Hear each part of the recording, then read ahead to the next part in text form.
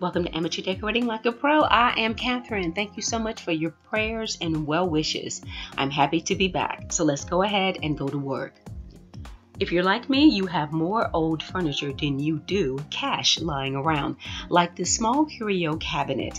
And one question that I constantly get is the use of the metallic spray paint being used on your furniture.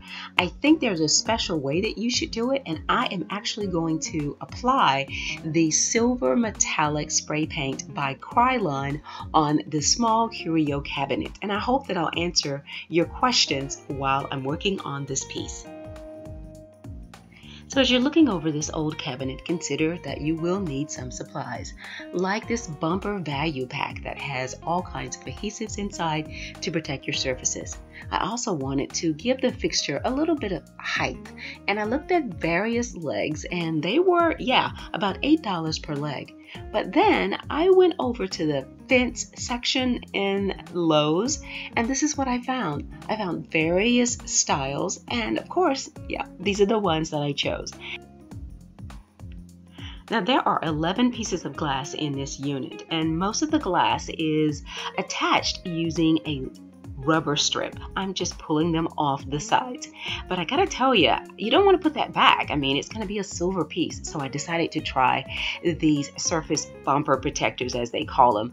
And that's gonna be perfect. They're clear. I'm also replacing all of the hardware, taking away the gold or the bronze and replacing it with a nickel finish. These are very inexpensive, and I purchased all of these items at Home Depot. Now with my new look, I wanted to update the hardware. Now this knob is from Hobby Lobby. It's pretty, but this one is from Home Depot. Well, it's pretty too. But then I went to Home Goods, and yay! Look what I found. Just gorgeous, guys. And each of these packets, just putting them all together to give you a price, they range from $7.99 up to $12.99. The 12 being the one that has the 6 pieces inside of it. This is stunning. I love it, and it's great quality. So it is still raining outside, and we're going to move our workshop into the garage again. I've examined the doors, and there is a problem. The door on the right is warped. It actually curves a little bit, and we're going to do a little bit of ironing on the door. I did a little YouTube research, and I also checked with a local cabinet maker, and they did indeed recommend this. You just place an iron with a damp cloth underneath it onto the corners, heat up the wood, and then put weight on top of it for a couple of days, and that will flatten the door. Okay, I gave it a try. And like I said earlier, these posts are used for fences outside, and in some cases, given the style, they could also be used for your stairs inside your home. You'll find them there heavily shellacked or painted, so you really can't tell that's what the builder used. He was saving money. Now to get smoother legs, I used my sander. Now there are 2 ways that I could apply my legs to the bottom of the curio cabinet. The first way is I could take a drill bit a little bit smaller than the screw, and I can use a marker or painter's tape to measure the length of the hole that I'm going to drill in the bottom of the cabinet, and then I can just simply screw in the leg. Now my second choice might be a little scary for some of the old schoolers. Just simply remove the screw and add construction adhesive. Try it, you'll be amazed. The Gorilla Construction Adhesive is holding up this mirror which hangs above a fireplace, a working fireplace during the winter months. I used only the Gorilla brand, but there are others out there. To attach the leg, I added a reasonable amount of the adhesive to the bottom of the cabinet, and then just shifted it around a little bit using the leg and applied the pressure. Now I'm tapping gently with the mallet to get rid of any air bubbles. Now this is where the magic happened. Cans of paint and a bucket of rocks. Yep, left those there overnight as well. If you're one of those people that just can't have confidence in adhesives, drill a hole and add a screw designed for wood. Leave enough adhesive sticking out of the top to form a cap. The next time you need it, just pop that little piece off and you're good to go. I decided to do a little test spray painting, and I realized I definitely needed to do a base coat.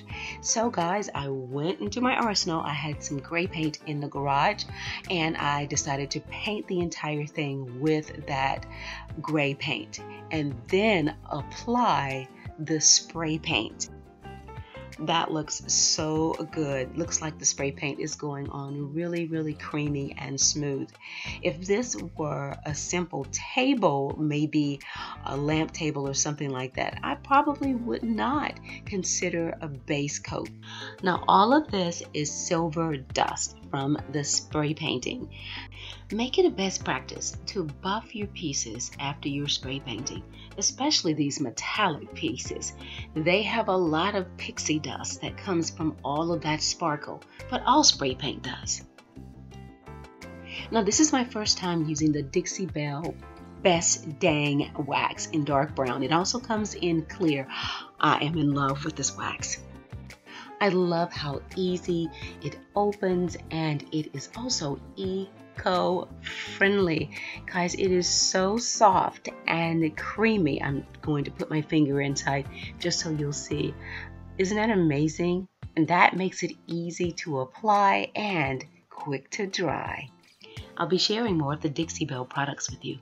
Like I said earlier, I said goodbye to brass and bronze and hello to nickel or chrome just to complete my look. And everything turned out perfectly. But remember that problem that I had with the door being out of alignment? Well, I was able to flatten the door and update the hardware as well for the hinges. I thought that was best to just stick to the same thing, considering one of the doors could not be fully realigned. So I'm using washers right here next to the hinges to angle the door so that they look straight. And these little bumpers were all that I needed to secure the glass back inside the doors and along the sides of the cabinet. My new hardware is fabulous, and so are the $3 tassels.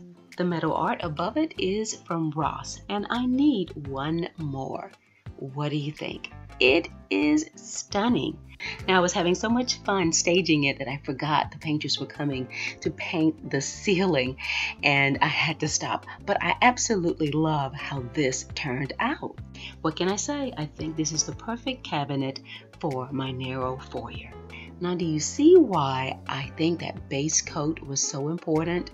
This looks like a very finished and polished piece. Now, if you're not a subscriber, please consider doing so today. And remember to turn on your notifications so you don't miss a single video. Yep, I'm getting started a little late, but I'm happy to be here, guys. Thanks a lot for watching, and as always, stay in prayer and stay creative.